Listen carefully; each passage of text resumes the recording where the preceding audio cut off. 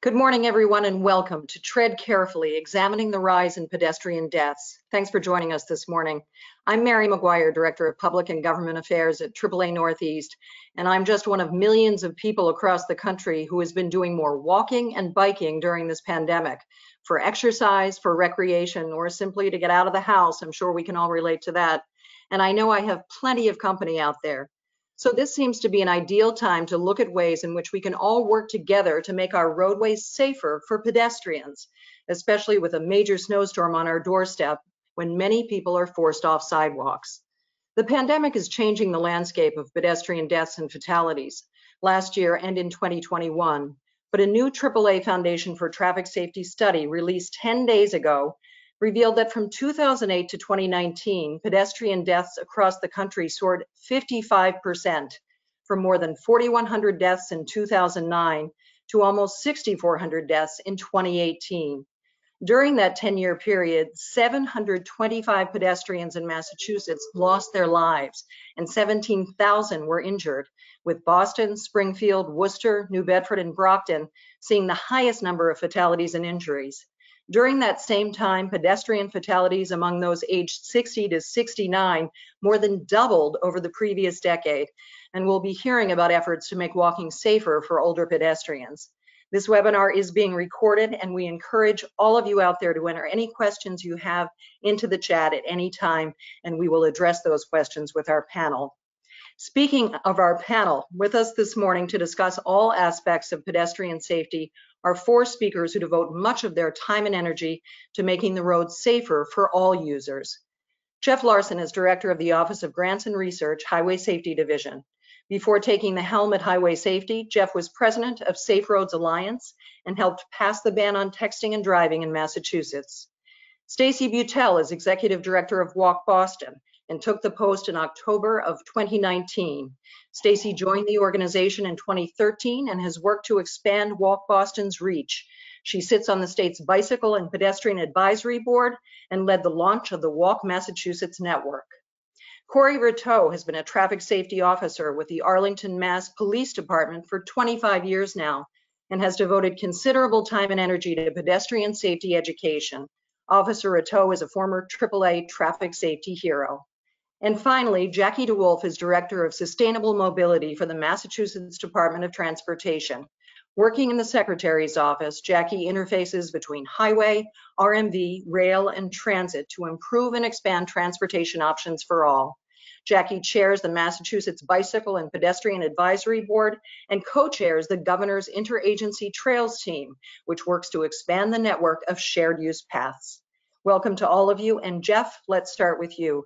The AAA study covers the 10 years from 2009 to 2018, but Jeff, I know you have some more recent numbers for Massachusetts that you're going to share with us this morning. Yeah, I thought, thanks, Mary, and thanks to AAA for hosting this webinar. I think it's a great event. It's an important thing to talk about.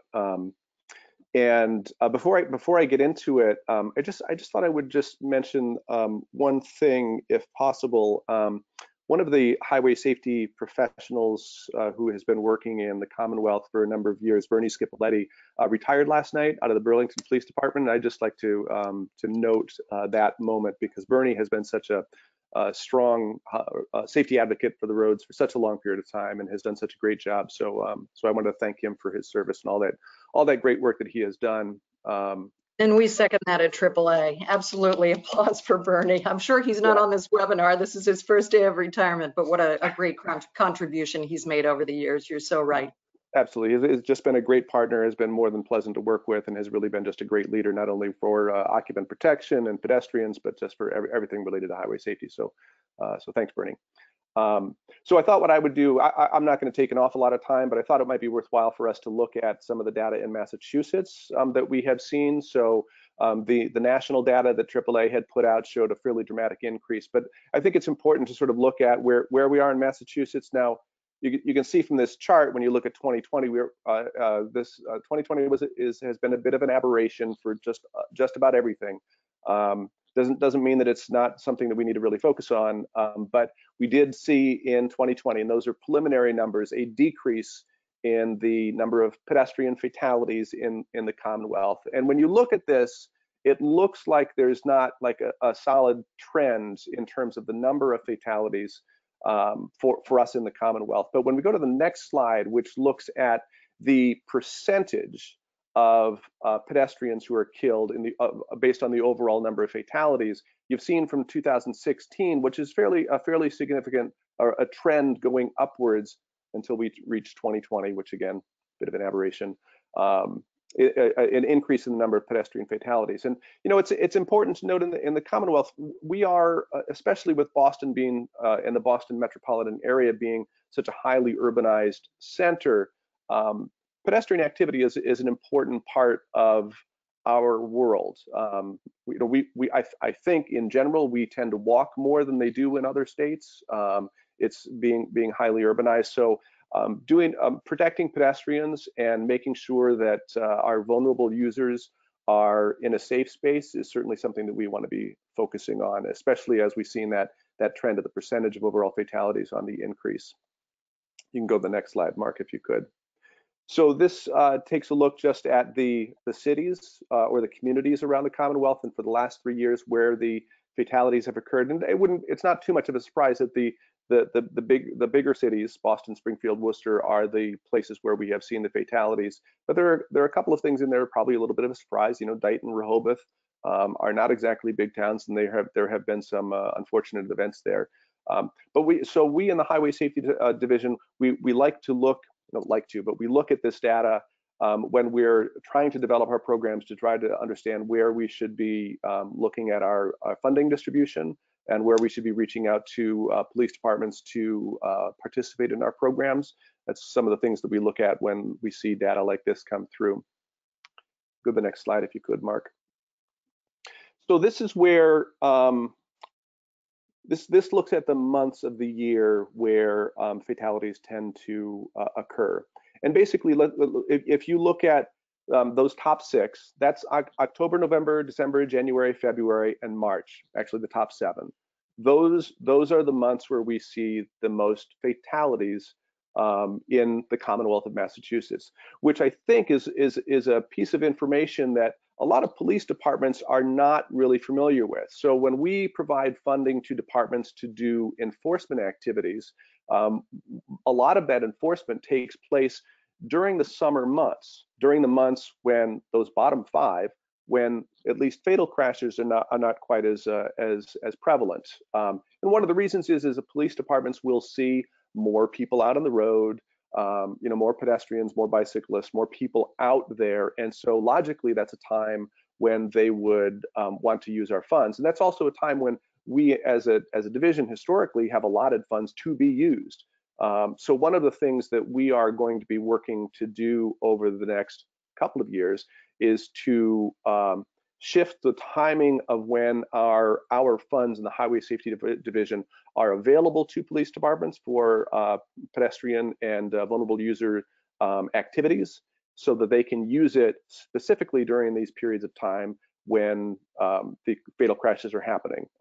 And I think Mary will, or some of the other folks might be talking about it. This is a time when light is not as prevalent. So sunsets earlier, the time change happens and the sun goes down an hour earlier still, and that's where we start to see that that these crashes are happening. I think this may be our last slide. Mark, maybe you can go to the next one.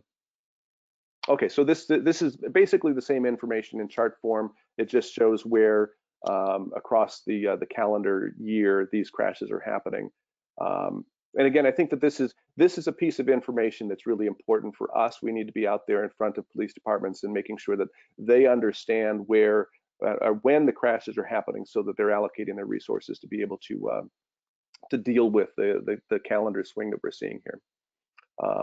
And that should be my last slide. So I will give the rest of my time off to the rest of the folks, and I'm happy to answer questions either now or later on. Thanks, Jeff. One quick question I have. So October, November, I understand based on the time change, darkness, all of those kinds of things. February seems like kind of a surprise being at the top there, just because I don't picture as many people out walking in February. So any thoughts on the reasons behind that? Well, you still have, except for 2020, you still have a rush hour, and that rush hour happens in complete darkness, morning and the afternoon, or most of it.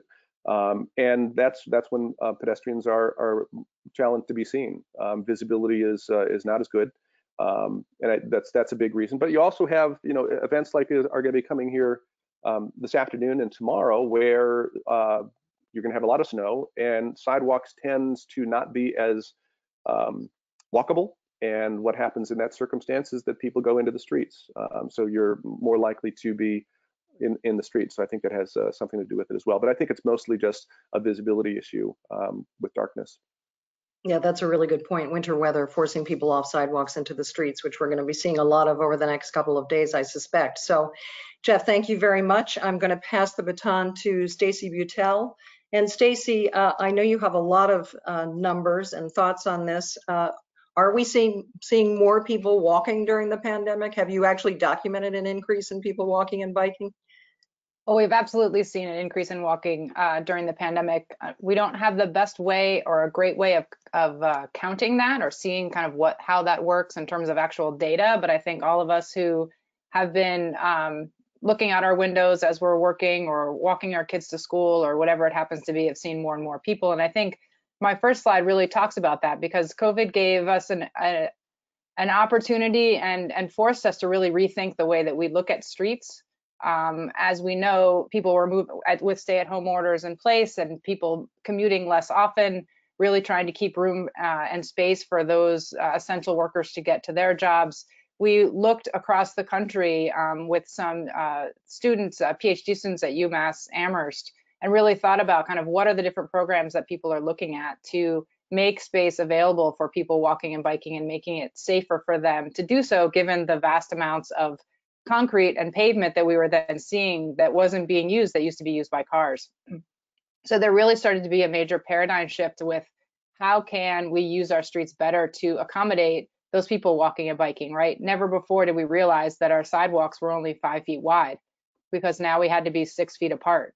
And so all of a sudden we're finding ourselves walking in the street in order to allow people and provide people those public health guidelines to stay distant. So yes, absolutely that there are more people walking, and there were some really innovative ways that I think Jackie will talk about, and I'll talk about a little bit in a couple other slides about ways that people have adapted streets to make them safer and more enjoyable and more vibrant for people as we've been trying to cope with the pandemic. I wanted to focus on also some of the numbers that Jeff brought up. So he mentioned specifically that there's a significant change in the number of people that were killed while walking between 2019 and 2020. In 2019, there were 76 people killed while walking, whereas in 2020, 50.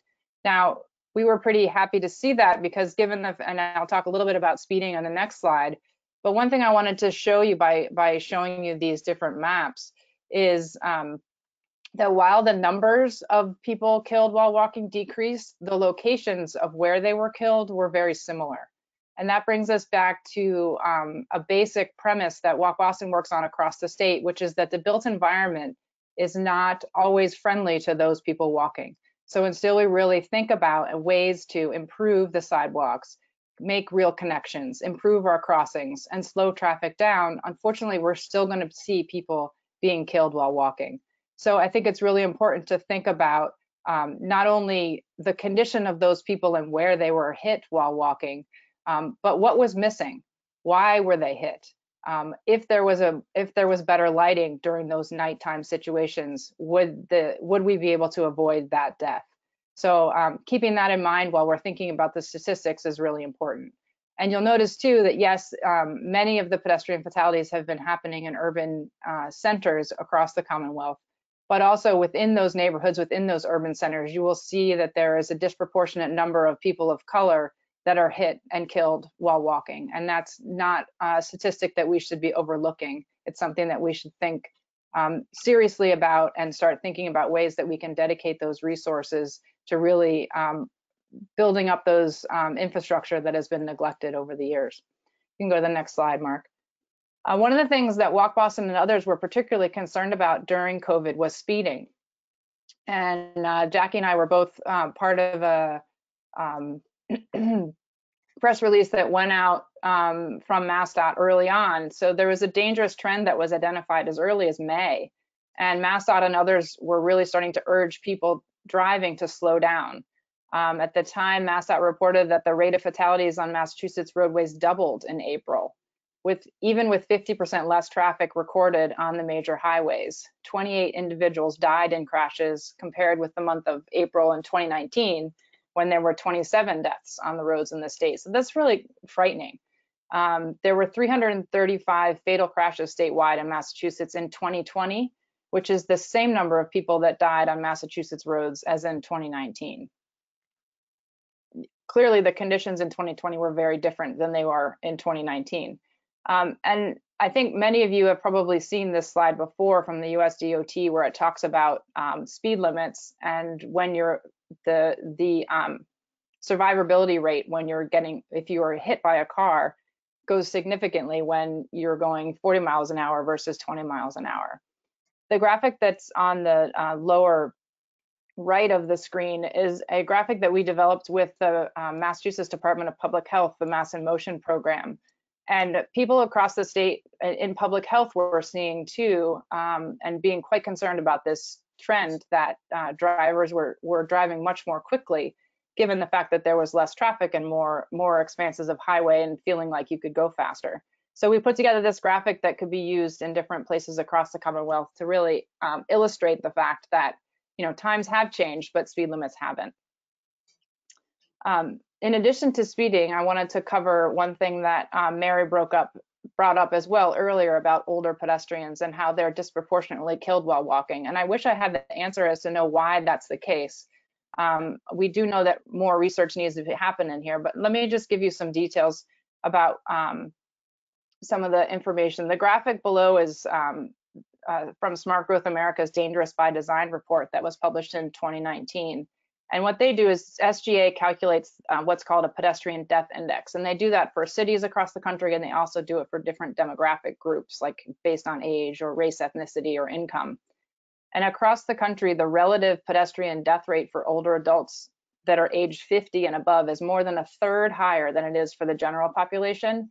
And for people 75 years old and up, it's almost twice as high.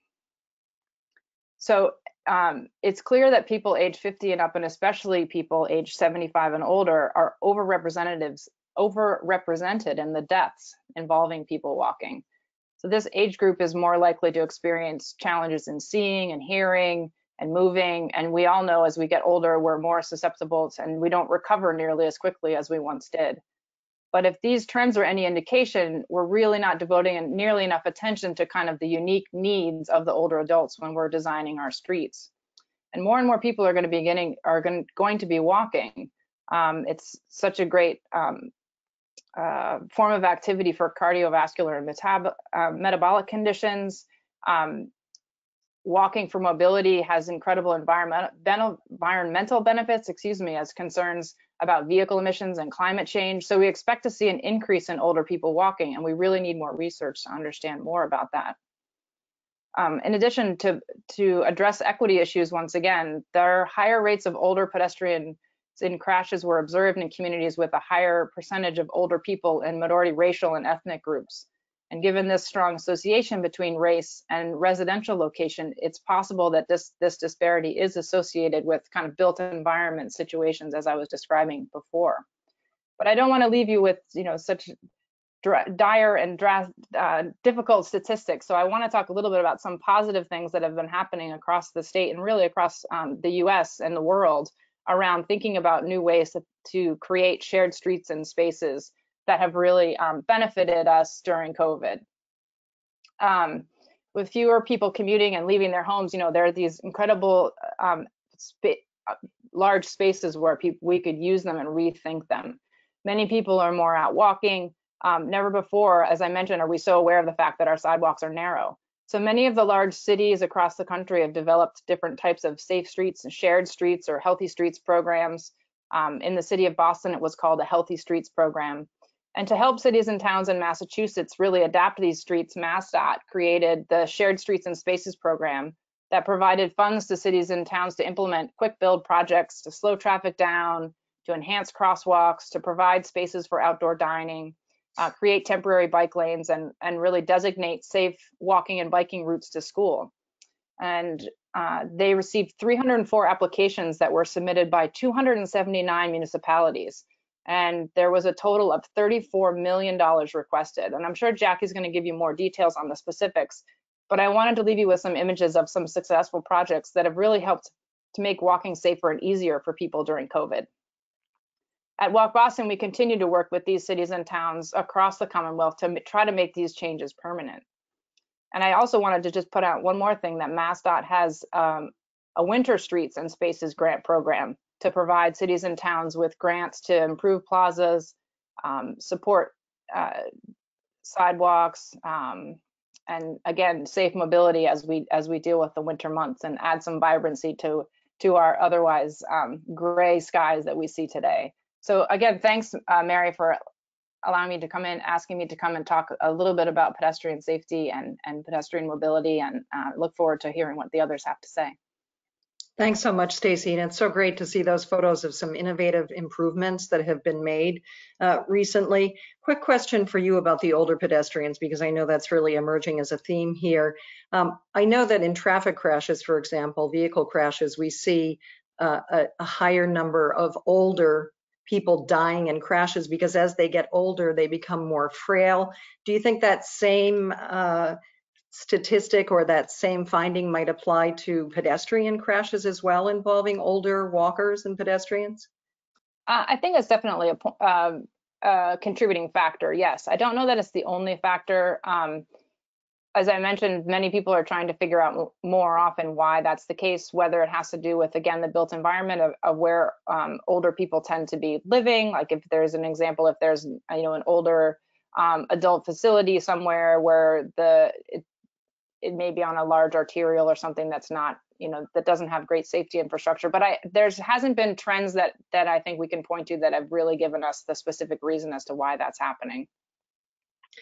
So AAA has a great new resource, by the way, that I want to share before I forget to mention it, and that is a resource called Key Timing, which is aimed towards enhanced mobility for older drivers, and the website is AAA.com/key timing, and there's some great resources in there related to pedestrian resources as well as senior mobility. So just another resource for folks who are on this webinar. So it's always important to get the perspective of law enforcement, and for that we turn to Officer Corey Rateau. Corey, take it away. Thank you, Mary. So basically, I'm going to start by trying to show you the different types of pedestrian crashes that are out there, understanding the types and causes, and basically how you can avoid them, keep yourself safer. So if you, next slide, please, Mark. So according to the Department of Transportation, the Federal Highway Administration, there are 13 types of crashes. Right now, I'm going to concentrate on the 11 that we're most likely going to encounter in a kind of urban, setting.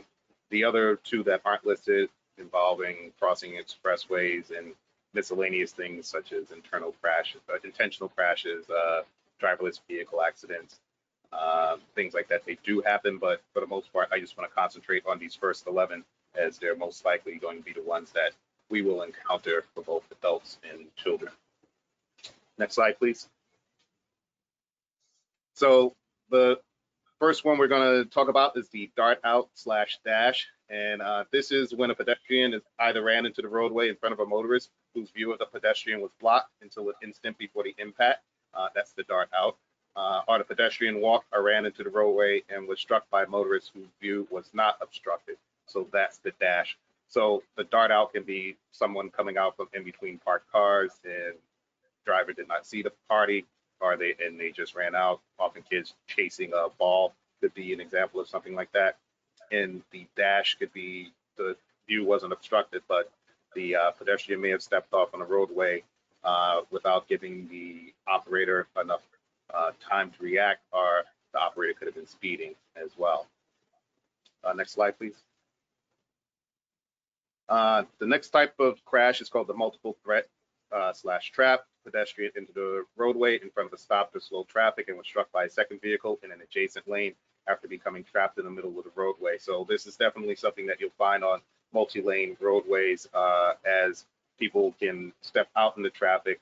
It's a multi-lane trying to cross a crosswalk or even in between cars, and one car stops and the other one in the adjacent lane does not stop for you.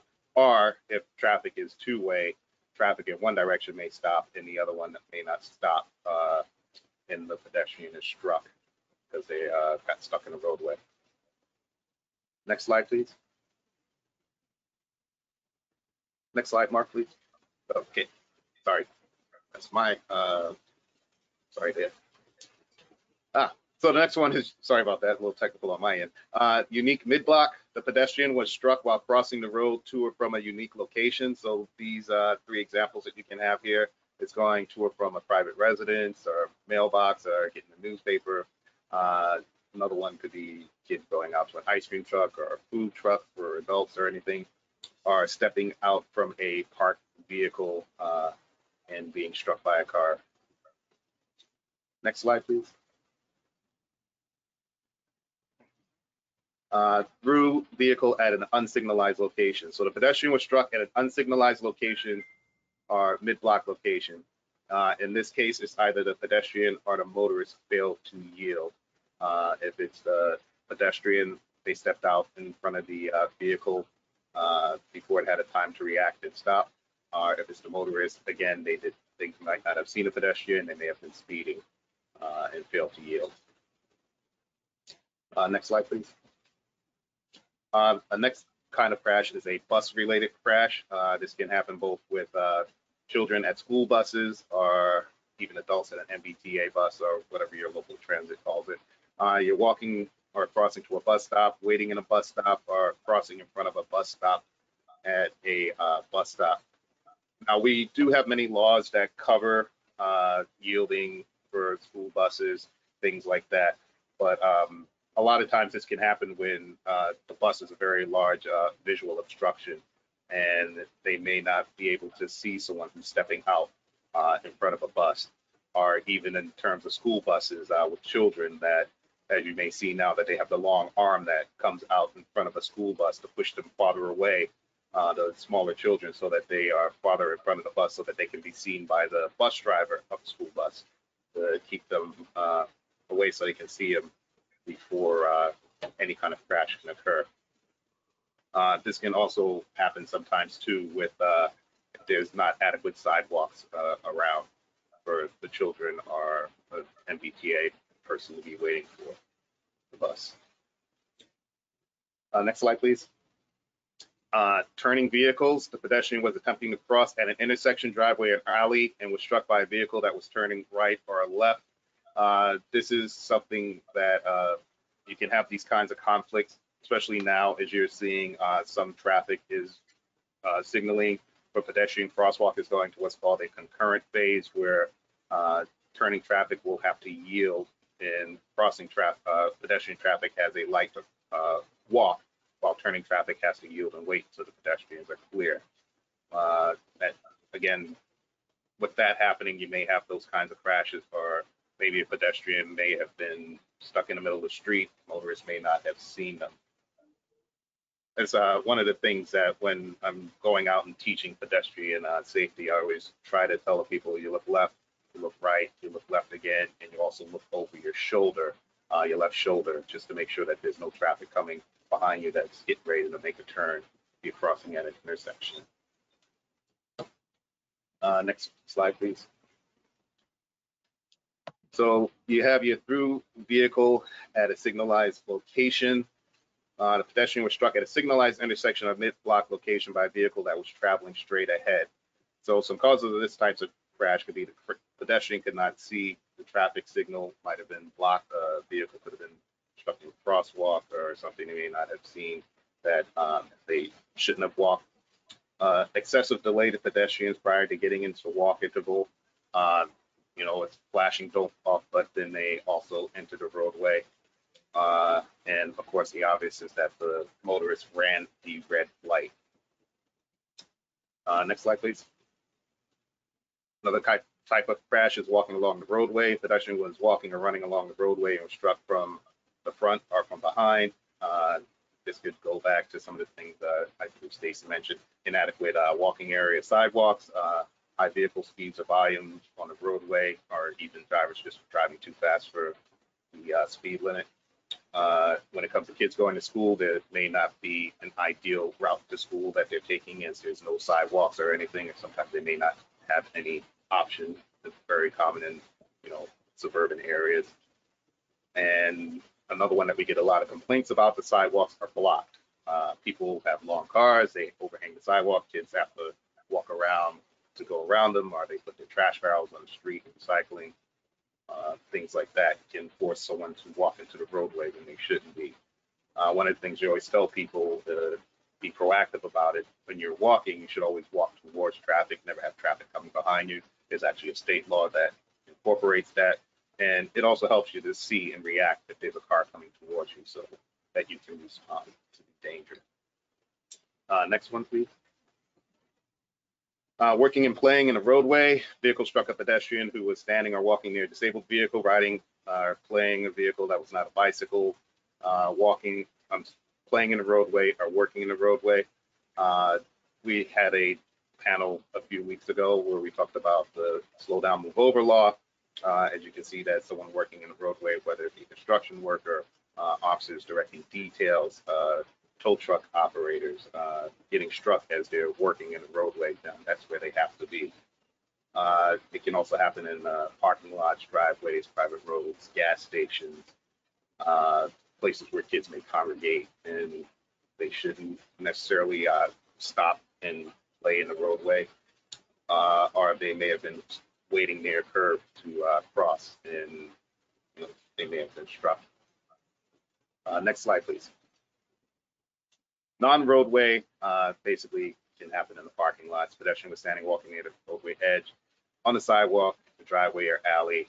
A lot of times you might have vehicles that might be obstructed as they're pulling up to the sidewalk. Again, state law says you're supposed to stop before you cross the sidewalk, but sometimes, unfortunately, a lot of times cars don't always do that. So pedestrians should look for vehicles emerging from alleyways, driveways before crossing them. Next slide, please. The final kind of crash I'm going to talk about is a pedestrian was struck by a backing vehicle on the street, in a driveway, on a sidewalk, in a parking lot, or another location. Again, drivers may not necessarily be looking over their shoulder all the time, or even sometimes they may rely too much on their cameras, have blind spots. They don't always have, like I have one car that gives me alerts when there's something in my blind spot or even behind my vehicle, and I have another car that doesn't. So really should be relying on using everything, not just the camera, but looking behind you. And as pedestrian, you should be looking to see if there's a change in the sounds of engines in the car, looking for those backup lights, the white lights that come on in the back of the car to alert you that a vehicle may be backing up, and to take precautions to make sure you don't get hit. Next few minutes, I just want to try and talk about some defensive walking, next slide, and pedestrian safety for adults. And basically, it's like we spend years talking about defensive driving. People get their license, anticipating what another driver might do. But we really should be thinking the same way when we're walking, identifying situations that carry a risk of being hit by a car and taking steps to control these situations as much as possible. Next slide. So when you're crossing at intersections, this is where you're supposed to cross the street for the most part, but this is where you need to be extra vigilant, as a lot of crashes can happen here.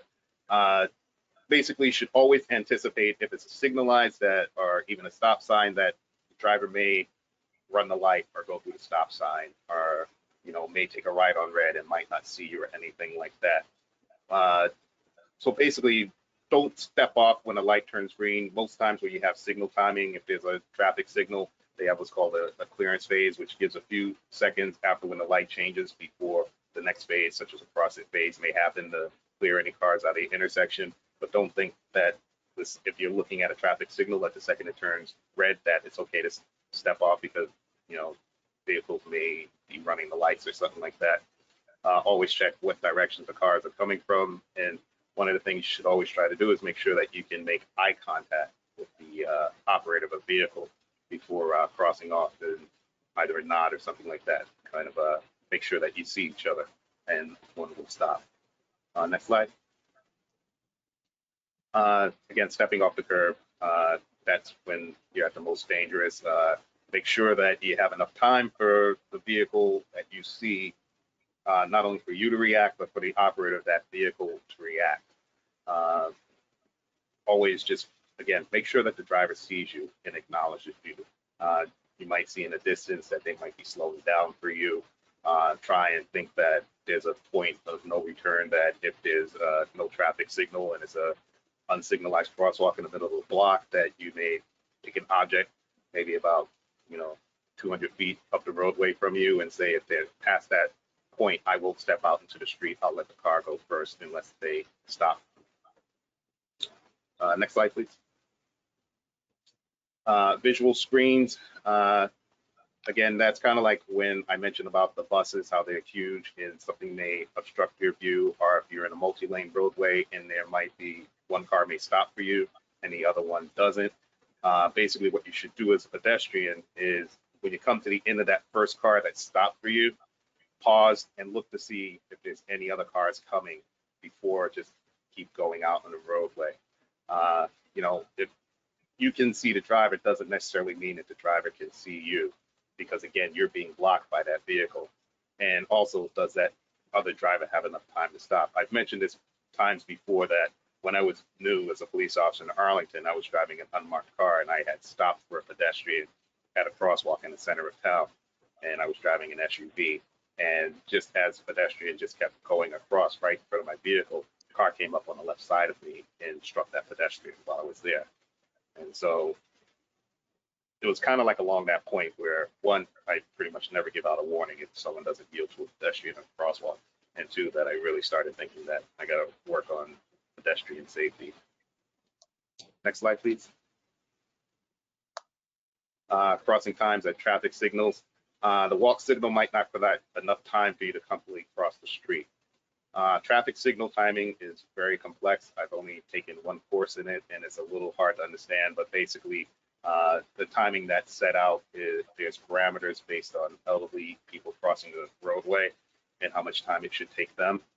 Sometimes that does not always work out. Signals may be it's screwed up, or there may be an error in it. Damage may happen. Again, sometimes it might not have that clearance phase put in. We noticed that one time we had complaints about a signal being too quickly, changing too quickly. But the main thing also you should really do is, if it says don't walk, do not step out into the street. Wait until the next phase. Next slide. We already talked about backing vehicles earlier. Only other thing that you can do besides looking for those brake lights is, if possible, pick a route that doesn't have you walking behind cars that may be backing up. Even in a parking lot, sometimes you may see some lots that they may have like a pedestrian path in between each lane of traffic, so that you're not walking into the lanes behind cars.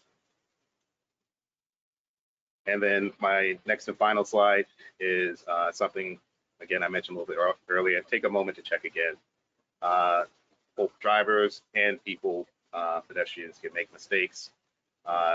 Again, just because it says your turn to go or your turn to walk doesn't necessarily mean that everyone will yield. I try to tell people that crosswalks, traffic signals, there aren't these like magic bubbles that will protect you in terms of a crash. So everybody needs to be vigilant, especially pedestrians, because you are the most vulnerable in this situation. So defensive walking means counting on yourself as the final judge of what's happening. Take that moment, make the eye contact with other drivers, make sure that they see you, make sure that you dress appropriately so that you can be seen. There's perceptibility and conspicuity. So when you're perceptible, means that the driver has seen you, but it's better to be more conspicuous. So bright clothing, things like that, so that they can perceive you from farther away. And again, they have time to react, and you also have time to see them. So I thank you for your time. If there's any questions later, please feel free to ask me.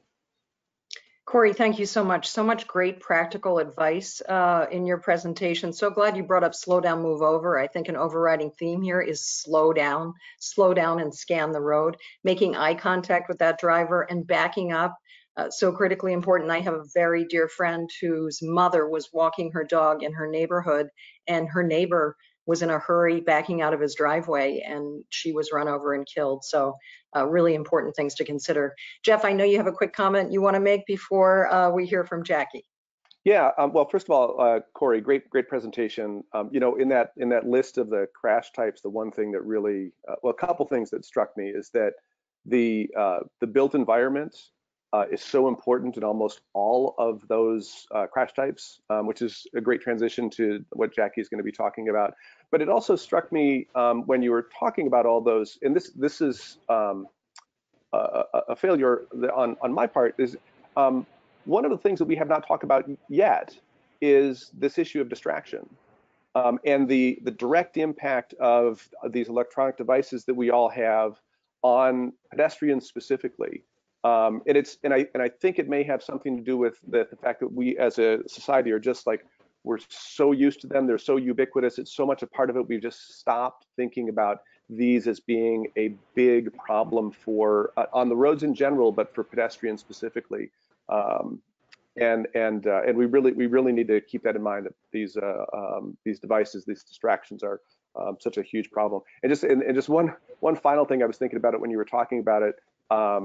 The young people don't all know what that white light on the car means. I was reminded of this when I was teaching my son, who's yet to get his driver's license, about sort of backing up. He didn't realize that white light was there, an indication of somebody backing up. And it's something that we, as Jackie, as you're a parent, now you're going to be teaching children, that's something that's going to be really important to say, that white light in the back of the car is an indication that somebody could be backing up. So I'm sorry, I was longer than I intended to go, but great presentation, Corey. Thank you. No, I do, when I do pedestrian safety talks at the schools, I do make sure to mention about the white lights being a sign of a car's in reverse, and so that they're aware, especially, you know, as you have kids walking through school parking lots.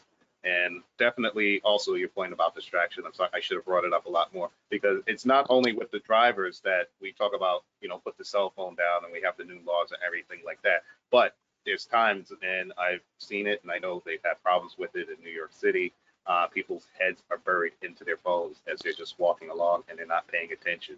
So again, it takes effort on both parts. You need to be defensive and vigilant as a pedestrian, as well as a driver. You need to pay more attention.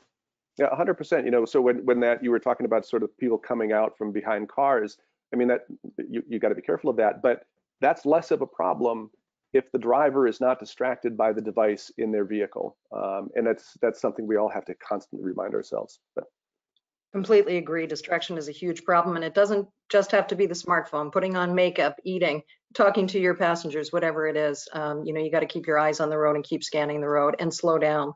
So, Jackie, that brings us to you and all of the plans and campaigns that MassDOT is involved in. Go ahead and tell us what you are working on.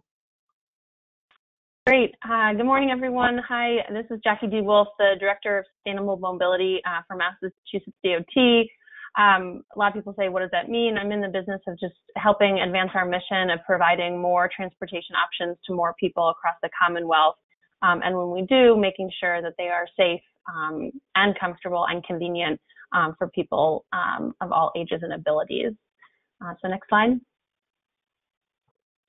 So I want to just stress again that this topic in general is not about them or those people or, you know, pedestrians. That as we're talking about this topic and continue to need to talk about this topic, is that it's literally everyone, because every trip involves walking, even if it's just from your car to the shop across the street or from a parking lot to your office. This really impacts every single person. And when we talk about pedestrians and walking and everything I'll talk about today, we're talking about if you're walking with 2 feet, using a wheelchair, you're in a stroller, you're using a white cane, using a walker, really thinking about pedestrian in the broadest sense and making sure that we keep elevating these issues and we keep making sure that it's really about everyone. Next slide. So as a lot of people already noted, the built environment impacts mobility and the choices we have. And sometimes we don't have choices, or we need to use certain ways to get around, and the built environment directly impacts if it's safe, if there's connections, if we're forced to walk in mixed traffic, or in a snow event like today, if we have safe places to walk as well as to wait. So taking all of these pictures, I want to touch on one new development at MassDOT that impacts a majority of transportation projects across the Commonwealth. So next slide. In 2013, MassDOT passed a healthy transportation policy, and it required that all transportation projects increase biking, walking, and transit options. It applied to both state DOT projects as well as any local municipal projects seeking state or federal funding, which is a lot of where the funding comes from for local projects. So it's both municipal projects and state projects. And as a result, our engineering department put out a design directive calling for design minimums focused on accommodations for people walking and biking. In 2017 to 2018, we embarked on a policy review to analyze its effectiveness and its impact. And as a result, in 2020, we released new design criteria to ensure that people of all ages and abilities are afforded the opportunity for safe travel regardless of mode. So next slide. So I want to illustrate a couple examples, starting with biking actually, and then talking about transit and walking.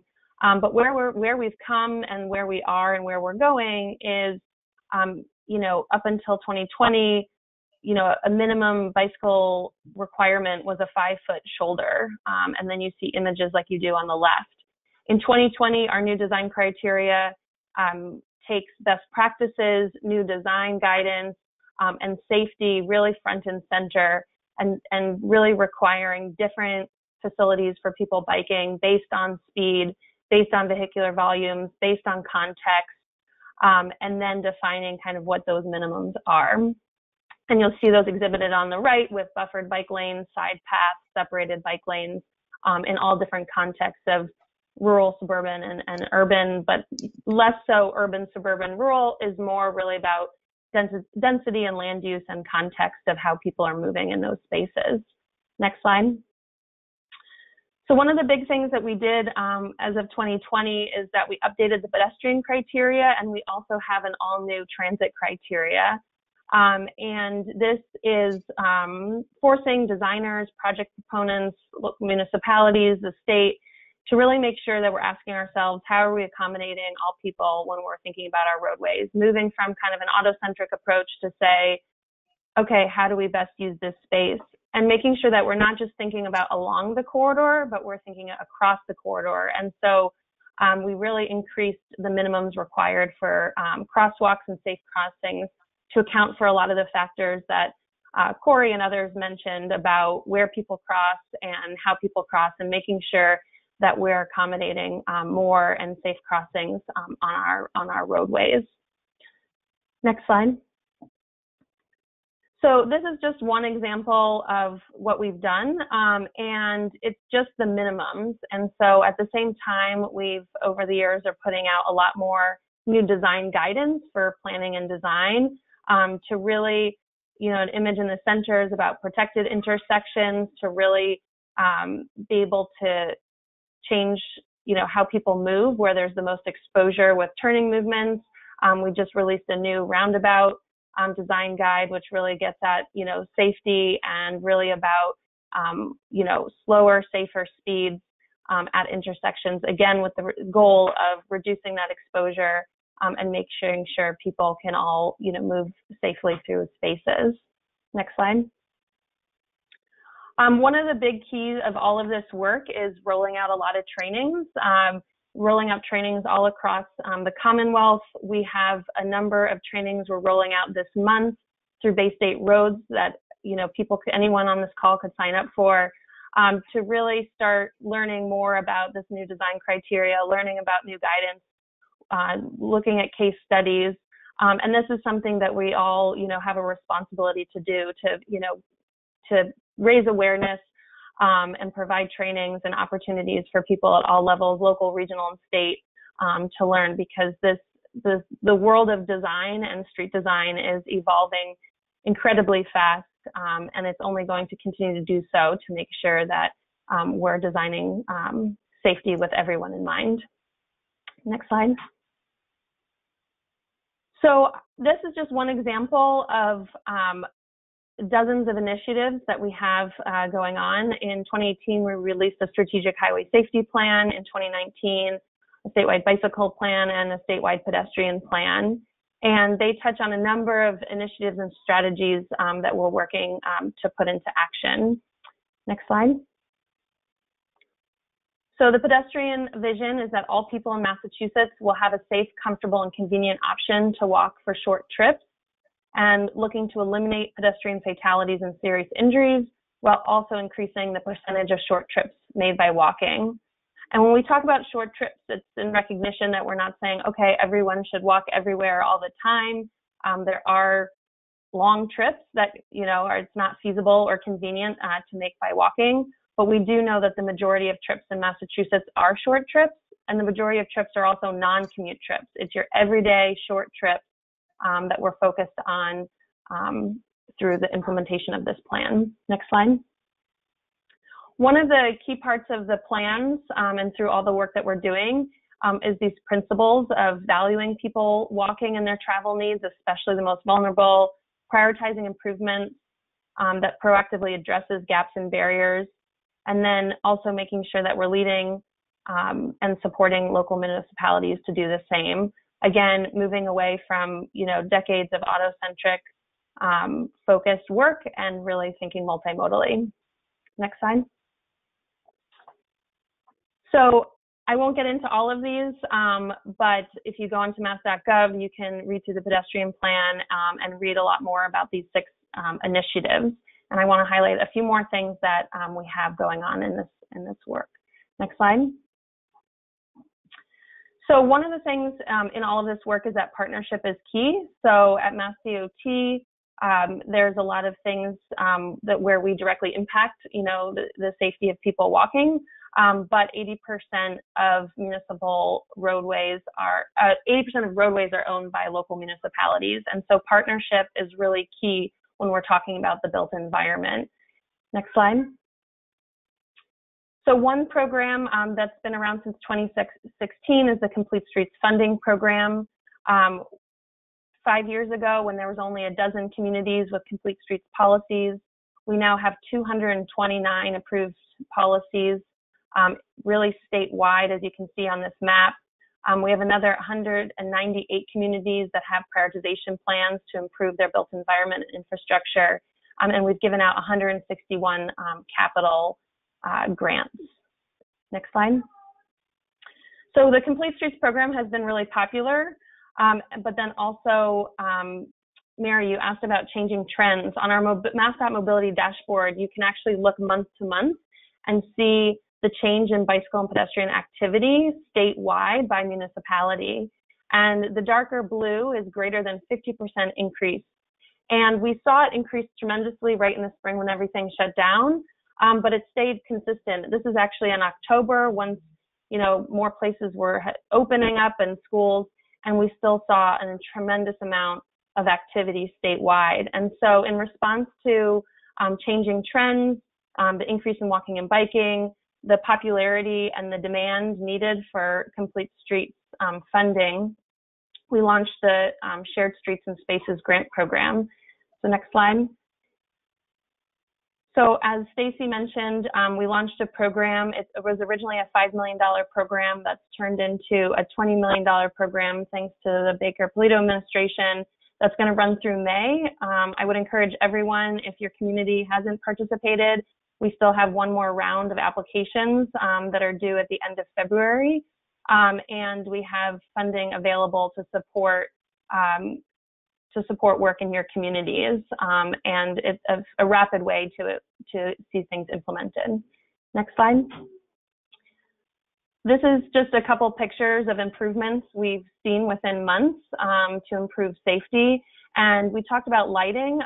Lighting is an eligible expense, and we've seen some communities who have applied for grants and been awarded to just put in lighting to be able to address also needs to improve visibility of people walking, as well as you know, the on the ground changes.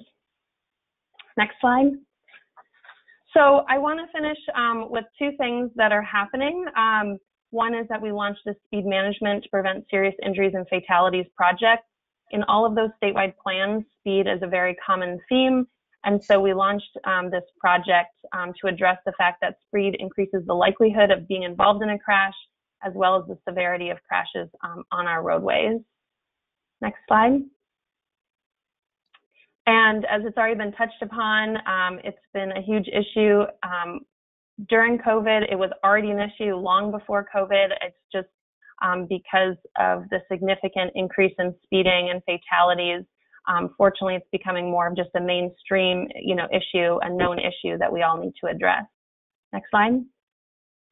One of the core principles that we've all touched on in different ways is taking a safe systems approach through this project and acknowledging that we have to plan for human error and design knowing people will make mistakes, but when they do, we have the ability to lessen the potential that it is fatal. This is a really critical thing, that it's about safer speeds. Sometimes that means slower speeds and traffic calming, and sometimes that also means making sure that on higher speed roadways, we have really safe, separated facilities. And then when we get to intersections or when that exposure increases, that we realize safer speeds for all. So my last slide is that something else coming up is that in addition to looking at where crashes are occurring, we are also in this kind of safe systems approach looking at risk factors to try to prevent serious injuries and fatalities. So in addition to looking at crash hotspots and where crashes are occurring, also taking comprehensive data to say, now that we know what those risk factors are, what are roadways where there's a higher risk or potential, and making sure. And so we're looking forward to kind of diving into this data that's going to start to become available this year and turn that into projects in the future that we can really start to prevent crashes in addition to addressing where crashes are occurring. So thank you, and thank you for all that you're doing, and thanks for having me here today. Thank you, Jackie. Great presentation. I'm so glad to see the work that's being done on lighting. We know that 3 out of every 4 pedestrians who is killed in darkness. So a huge element there along with speeding. So I will tell you that we have about 90 people still on this webinar, which is terrific. And we do have a lot of questions. So I'm going to ask our panel, if you don't mind staying around for another 5 or 10 minutes. We can extend a bit so that we can get some of these questions answered. But let's try to do it in kind of a lightning round because we have about 10 questions that I want to get to. So our first one is the IIHS reported in 2010 that a significant number of pedestrians are killed on highways attempting to cross the road. Have you seen that in your territory? And if so, what do you attribute the cause to? So Corey or Stacey, maybe you have some perspective on that. I know that in Massachusetts over the past year, we've had a number of pedestrians killed on our highways. I don't have any knowledge of any data on it, but I did one of the crashes that I did pass over, again, I was trying to keep it more with local things that we would see. One of the crash types is on highways, one of the 13 crash types. And usually a lot of times that involves someone's car breaking down on the highway and then them exiting their car trying to get across the highway in that regard. So one of the best thing you can do is stay in your vehicle. Don't exit your vehicle if your car breaks down, and wait for help to come. You can't put your hazards on. I know there's still a risk that you may get rear-ended or something like that, especially if it's a high-speed roadway, but you have some protection in that regard rather than just being you versus motor vehicle. Yeah, I would advice. agree. Exactly, and I would agree quickly with Corey. Many times the way that the data is characterized, at least when we're looking through it around pedestrians, is if they're hit on it, like just as Corey mentioned, if they're out of their car because their car has been disabled in some way, or even in some cases there are issues around railroad tracks and other things. So I don't have any specific information about an example where I can really think of somebody that was crossing a major highway that was hit in the near past. So I think that a couple of those cases in Massachusetts recently have been just what you mentioned, Corey, which is someone who's leaving their vehicle to walk for help and ends up being struck. A question from the National Transportation Safety Board folks who are on the call regarding turning crashes. To what extent do they occur at intersections where right turns on red lights are permitted? Stacey, I don't know if you want to take a stab at that one. Well, that does depend on a bit about how the signals are set up in terms of traffic signals and whether or not they're concurrent versus exclusive, meaning do you have to, is it an all cross where everybody can cross at once, all legs are stopped, or if it's concurrent where there's some crossing with movement. Right turns on red is something that pedestrians are particularly concerned about. Some of the ways to prevent or discourage or prevent some crashes is to use something called a leading pedestrian interval, which is where pedestrians have a few seconds to get out into the crosswalk before the light turns green for that traffic that's moving at the same direction as they, and so that they can actually get into the roadway. Usually that's only used with when right turns on red are prohibited, but it is a way of helping to kind of get drivers aware that people are actually in the roadway and needing to cross with the walk signal. Another question regarding multiple road users. A question regarding ending a shared use path and tying it into a bicycle only facility at an intersection. How do we deal with merging two different facilities together at the corner of an intersection? Should two different crossings be made? Jackie, I don't know if you want to take on that question or if you have any thoughts on that question. Yeah, it is always context specific, but there's a lot of design solutions for those exact cases where we're seeing on-street bike facilities turn into side paths and side paths turn into separated facilities.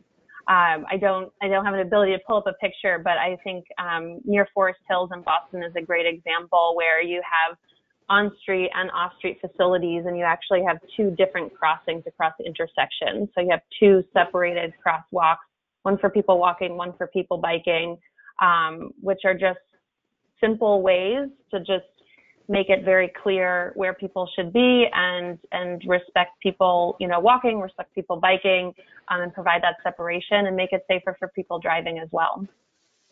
We also in Arlington have one of our crossings, Lake Street at the Minuteman Bike Trail, which is, I believe, the largest used bike trail in the country.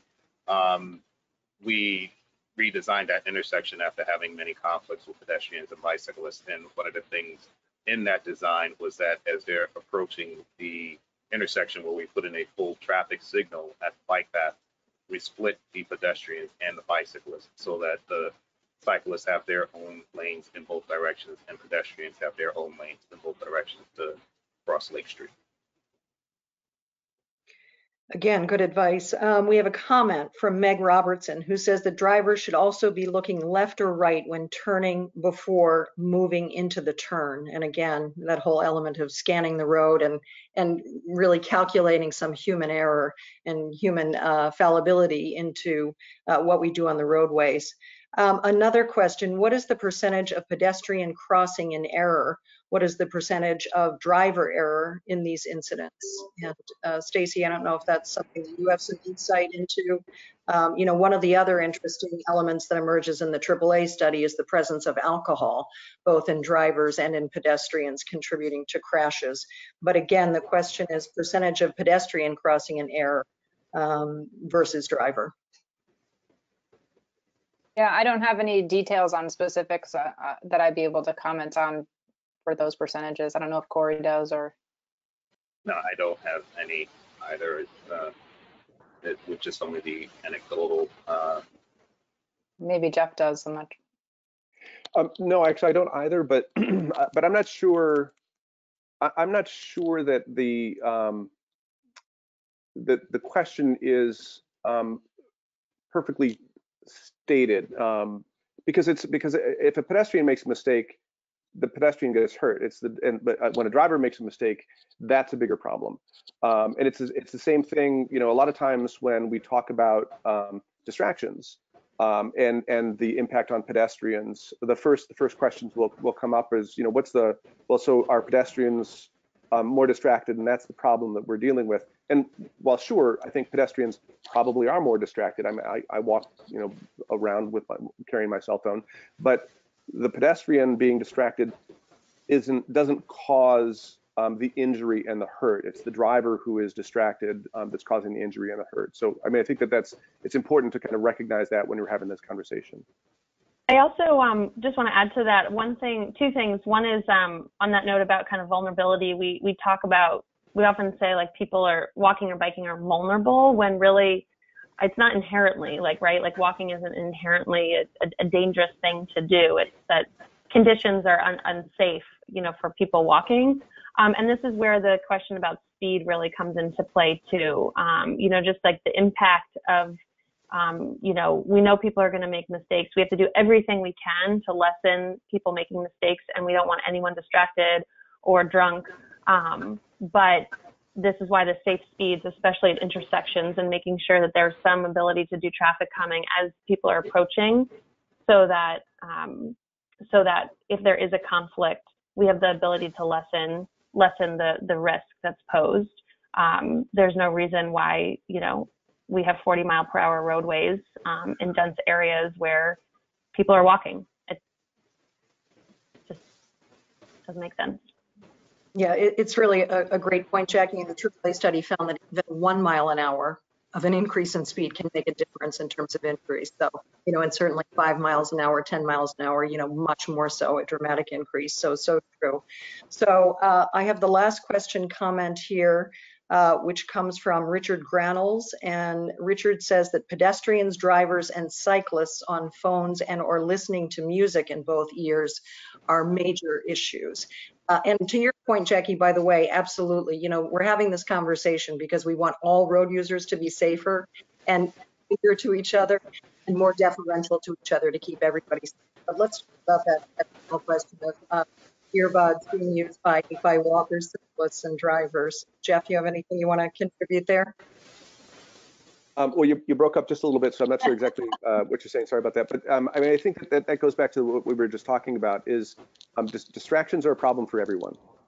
This isn't a problem for even on the roads. I mean, distractions is a problem in the household when people are having dinner and they're distracted by their devices. It is ubiquitous in almost everything that we do. But the one spot where it is dangerous and can cause harm is when we are either behind the wheel or on our bikes or walking around. So it's something that everybody needs to be aware of in every circumstance, no doubt. If I could also add to that, Mary, there are laws for impeded operation in Massachusetts. I can't speak for if there's any other areas in the Northeast that are in on this, but technically, if you have headphones on or earbuds in, if you have them in both of your ears, that's a violation as an operator of a motor vehicle. And you could probably take that a step further in Mass General laws, is that basically all cyclists have to follow the same regulations as a motor vehicle when they're on the roadway. So technically, it would be a violation as well for a cyclist to have earbuds in both ears. It doesn't apply to pedestrians. So maybe that's something that needs to go over more in education in the licensing process and keeping people updated. As I know, I've pulled over a couple of people who've had headphones in, and they were totally unaware that they're not allowed to have it. They're like, oh, well, I'm listening to an audiobook. But the fact that I remind them that it took me 3 blocks and basically pulling up next to you before you notice that I was behind you to pull you over shows that you're not really noticing what's going on. Anybody else want to add to the conversation? Jackie, I just want to add one more thing I didn't have a chance to touch on, but I would just point out that thanks to COVID, actually one of a silver lining is that one of the things is that we've had a lot more creativity and ability to raise awareness and do a lot more with driver education. So the learner's permit first-time drivers test is online, and there's a lot of new resources, and as part of that process that you go through a lot more learning about safety for all users. Both for parents and guardians as well as first-time drivers. And there's a new portal on the RMV website. So I just wanted to point that out as well. I just wanted to add, to echo a little bit about what Jeff and both Corey and Jeff were saying, is just that, we all need to look out for each other when we're out there on the roads. Everybody has responsibility to be safe. Yes, pedestrians are more vulnerable because we're not sitting within a vehicle. And yes, pedestrians have as much responsibility as others, but it's really important that all of us, when we're out there, to stay safe, we all just need to be aware, to be looking out for each other, and to make it safe for everybody. Well said, Stacey. And as I always say in interviews that I do, have the same manners out on the roadways that you would have if you were at a dinner party. You wouldn't push or shove someone or try to scramble around them to get to the buffet table. You would be courteous, and you would be. I would love to go to a dinner party right about now, wouldn't everybody? You don't get in the way of me and the buffet table, though. It's. That's right. That's right. And regarding the earbuds, by the way, there are a couple of bills in the legislature around just that issue in terms of cyclists and walkers and earbuds. So I just want to say that this has been a terrific conversation. You are so right. The goal is to keep everybody, whether you're walking, whether you're riding a bike, whether you're in a car, to keep everybody safer on our roadways. And that means paying attention. It means slowing down. It means being especially vigilant and not being distracted, really focusing on the roadways. So this wraps up our discussion on a very important topic, and we hope you've all learned something about staying safer on the roads. I know I've learned a lot today. A big thank you to our speakers and to you, our audience. Thank you for all the great questions and for your interest and participation. A big thank you, as always, to Mark Shieldrop for his great wizardry with the slides behind the scenes. AAA Northeast Public Affairs, I'm Mary Maguire. Have a good day. And if you have to go out, buckle up and drive slowly and safely. Have a great day, everyone. Thank you. Bye, everyone. Thank you. Thank you for your time. Bye, everybody. Shovel your sidewalks. That's right. Thanks, everybody.